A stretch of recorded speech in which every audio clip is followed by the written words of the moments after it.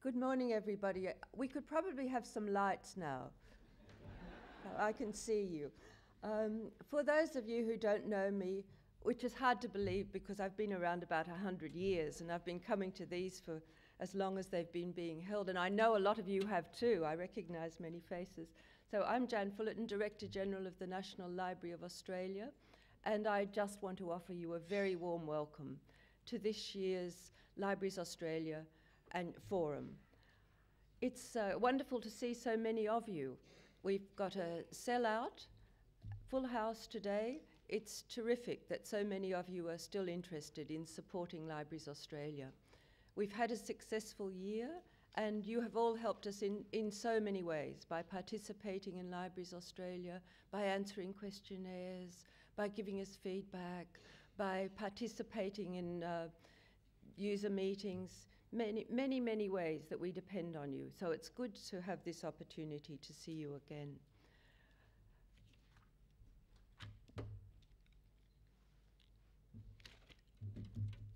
The Mission Impossible video was prepared for an in-house presentation in the National Library. It's a little bit boastful, but it is, I think, quite appropriate because it does show that by working together, we can achieve impossible things. Libraries Australia is a testament to the fact that Australian libraries have this long tradition of working together, and they're still doing it.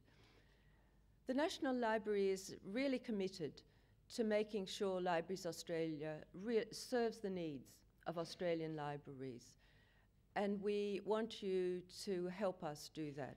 We're depending on you for feedback, for comment, for ideas, for creativity. Today is just one of the forums that we create to enable you to do that. I want to urge you to take advantage of today. Speak to library staff, speak to your colleagues, network, question, offer suggestions, make the best of the day.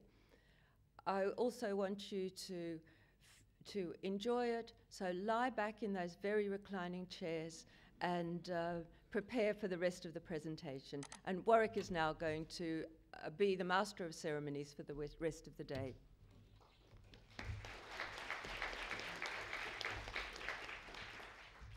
Thank you, Jan. Yes, I'm Warwick Cathro and I'll be your facilitator for today. Jan said she'd like you to communicate with staff, and I'd like to add to that with members of the Libraries Australia Advisory Committee. So the first thing I'm going to do the second thing I'm going to do is to ask Linda Luther to come up here. First of all, I would like to acknowledge that this forum is being held on the traditional lands of the Gadigal people of the Eora Nation. And I'd like to reiterate what Jan said about the full house that we have here today, which I think demonstrates the interest and commitment that you all have to Libraries Australia.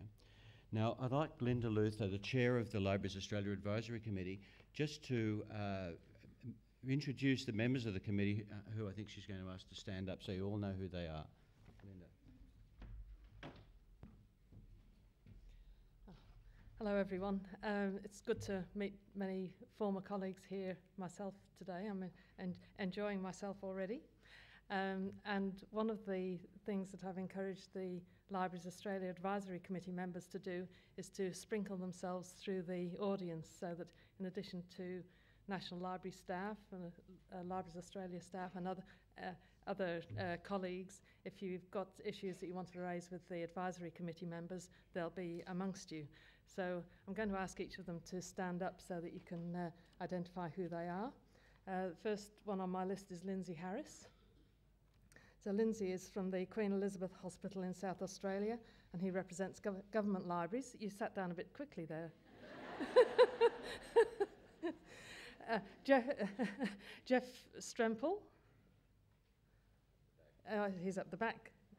So Jeff is from Public Library Services in South Australia, and he's representing public libraries. Vicky McDonald. Vicky McDonald is from the State Library of Queensland, representing state libraries. Joan Moncrief. Joan is from Deakin University, and she's an elected member. Monica Shuneko. Monica's from the State Library of Western Australia and is also an elected member. Pam Gatenby. Pam's from the National Library and is the National Library representative. Chris Taylor.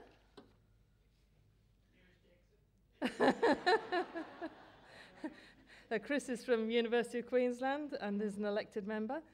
Anne Horn.